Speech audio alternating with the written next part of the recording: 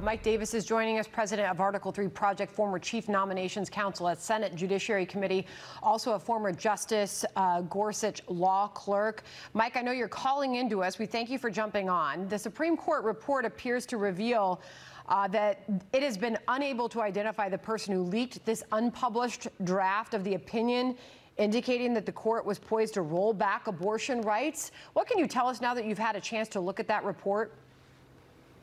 Well, I do want to commend the Chief Justice and the Marshal in the Supreme Court for putting out this 20-page report. They are being very transparent here, unusually transparent for the federal judiciary, and so they should be commended for that. It's disappointing they did not find the person who leaked the draft Dobbs decision, but maybe it should not surprise us. The person who leaked this is obviously lying to these investigators, because the investigators interviewed all the employees within the Supreme Court who had access to the draft Dobbs decision, including the law clerks. There are 4 law clerks for each of the 9 Supreme Court justices. So they interviewed all of these law clerks along with the permanent staff. Someone's clearly lying here.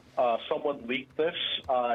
And they did do a thorough investigation, as former DHS Secretary Michael Chertoff confirms.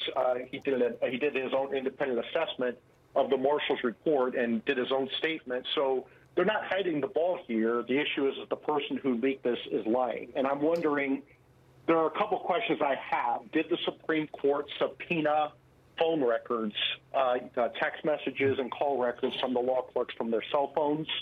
And did they perform polygraph exams on the law clerks or people, maybe even a narrower universe of people they were interviewing for second or third round interviews? Did they perform a polygraph? And that's not clear from the report.